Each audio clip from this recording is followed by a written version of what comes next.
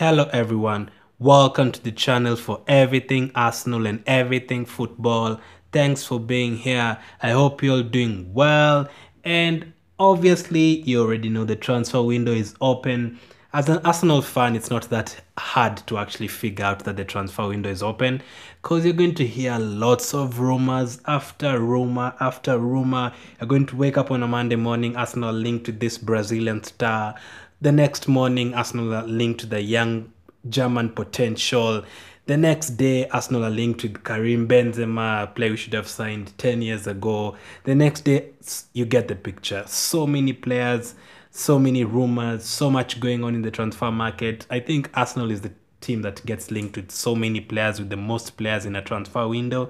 And yeah, we obviously usually get like two or three, and they're never even the ones that we've been linked with. But this time round, there's a player that obviously we look like we're going to sign, and that is Willian from Chelsea. I actually did a video about how Arsenal could line up with Willian in the team like 3 months ago. And yeah, of course, I knew he was going to join Arsenal, and I was keen on him joining Arsenal after all. So if you want to check out that video, I'll link it up in the YouTube card right now and also in the description. But in this video, I'm going to be telling you guys the 3 things that Willian is going to add at Arsenal.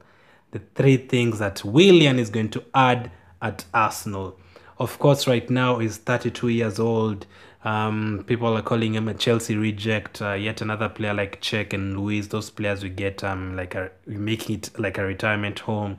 Instead of getting like those upcoming players or players that are in their prime, you're getting players who are about to retire.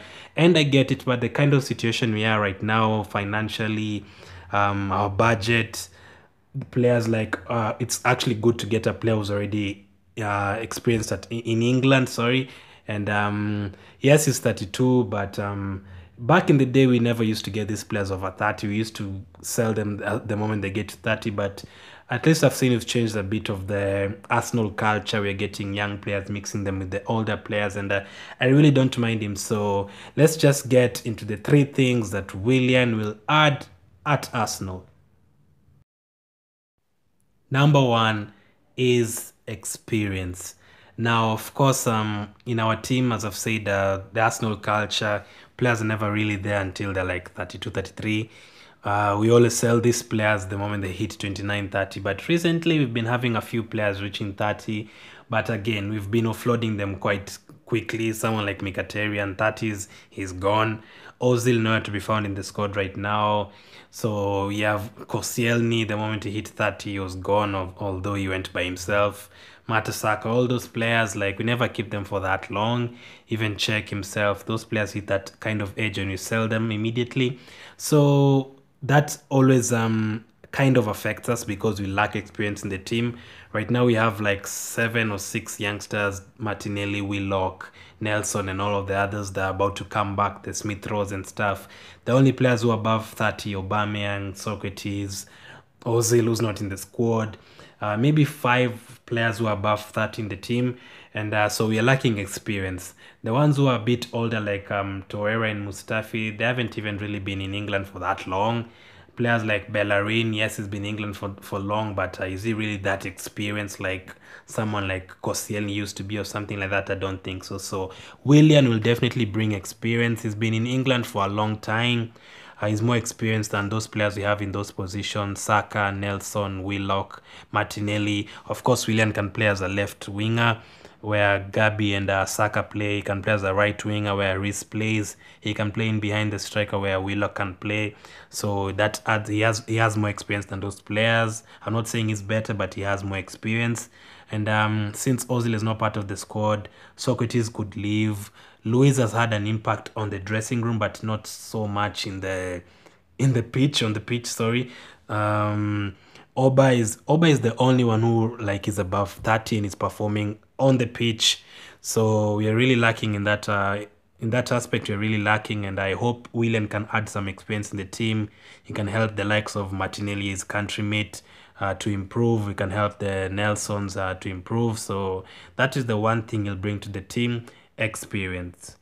Number 2 is squad depth. The one good thing with Willian is that He's versatile. He can play as the left winger, right winger, behind the striker. He can play in different formations. Maybe in if you play a back three, he can play like in behind the striker, or the two in behind the striker. Yeah, or he can play in a 4-4-2-3-1. That suits him, and that can help us with him. That will help us. Will help with squad depth. Now, the thing I noticed about Arsenal when he played the semi-final and the final against City and Chelsea, the time we could put 9 subs. Of course, that will change back to the normal next season. We'll have 7 subs on the bench. You could clearly see that City could bring on Mahrez, they could bring on Bernardo Silva, they could bring on Laporte, Otamendi, Mendy, Walker, sometimes Zinchenko. And if you look at Arsenal's bench, if we have Aubameyang, Pepe, and Lacazette all on the pitch at the same time, we really lack both attacking-wise and midfield-wise on the bench. You'll find the youngsters, the Sakas, the Nketiahs, Willock, and in midfield, you might not even see anyone. Our bench is full of defenders. Kolasinac, Holding, Cedric, so many defenders on the bench. Nothing to change the game attacking wise. So Willian could help us with that. If he starts the game, then we could have we could maybe see Pepe on the bench, or if he comes from the bench, we can at least have someone to turn to on the bench. Luckily, someone like Aubameyang stays fit, because if he got injured like for 2, 3, 4 weeks this season, we might not have had anyone to put there, because Martinelli has been injured and Saka has been playing left back most of the time. Squad depth, attacking wise, Willian is very crucial in that, and at least you can get more attacking players. We have so many defenders on the bench, some that we really need to get rid of, but we'll talk about that in another video. So Willian, number 2 is squad depth. That is another thing it add to the Arsenal squad. Number 3 is the creativity and the end product.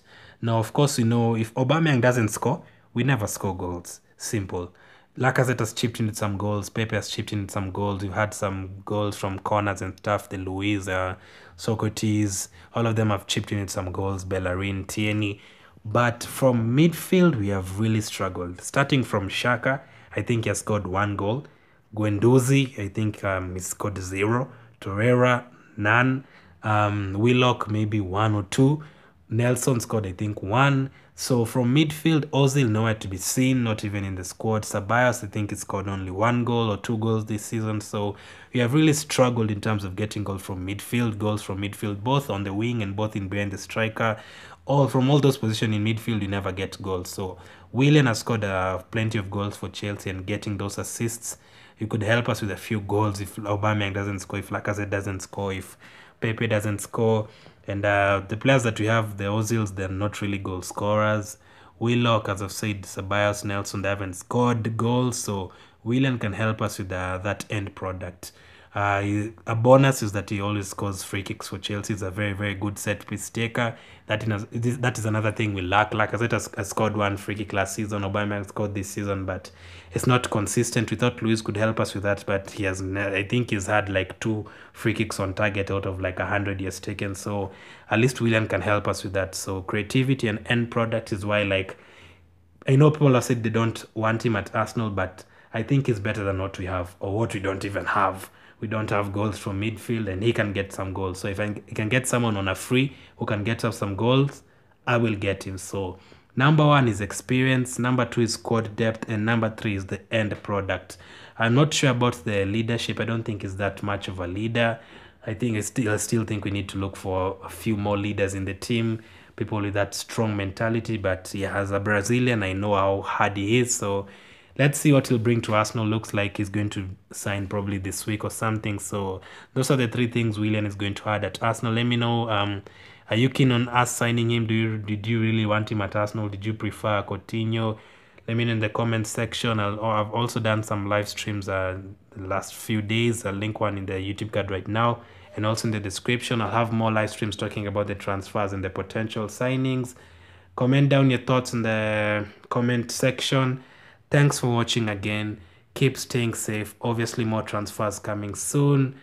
Yeah, I will talk to you later.